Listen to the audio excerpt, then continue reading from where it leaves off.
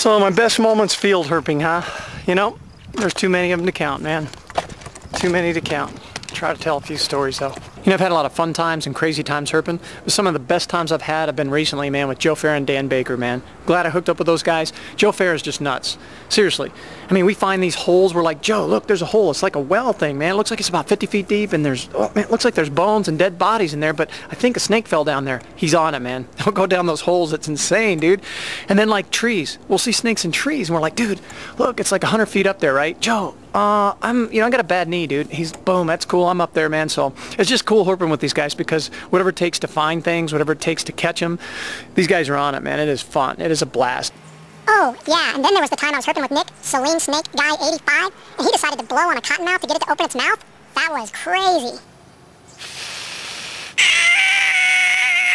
Fangs out, and he didn't even know it had a camera ready. Man, he just struck at me. Okay, let's...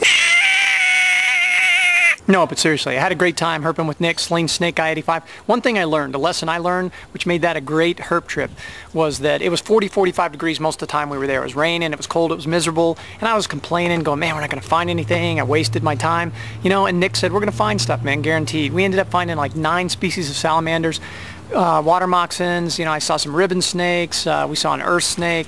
Anyway, it turned out to be a great trip. He's a great guy. We had a blast, man. And he's not like you think he is, honestly. The guy's got it going on. Actually, that was fun. That was a blast. Another thing about my Missouri, Illinois trip that was very cool is getting to hang out with Dylan, herping with Dylan and Amanda. You know, I didn't get to go out and herp with them, but I got to interview them and just get to know them a little bit better, and they are awesome.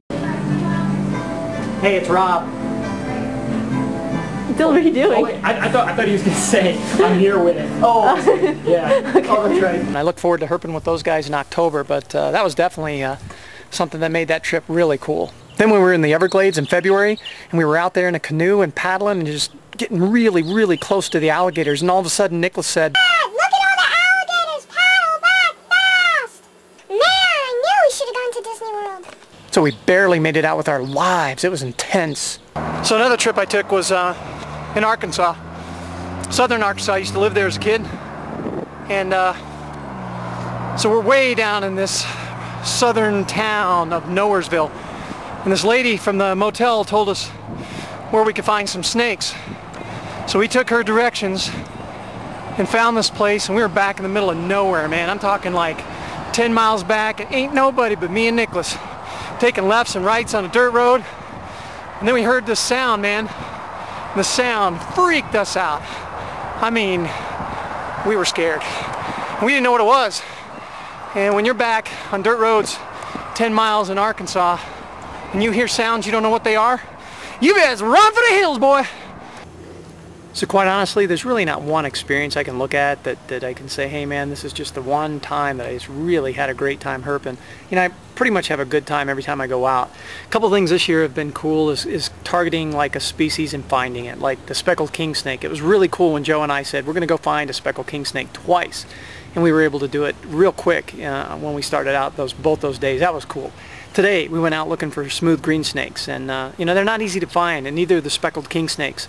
And we found some smooth greens today. So that kind of stuff is awesome. So those are definitely my favorite moments, when we actually go look for specific species and find it. That is awesome.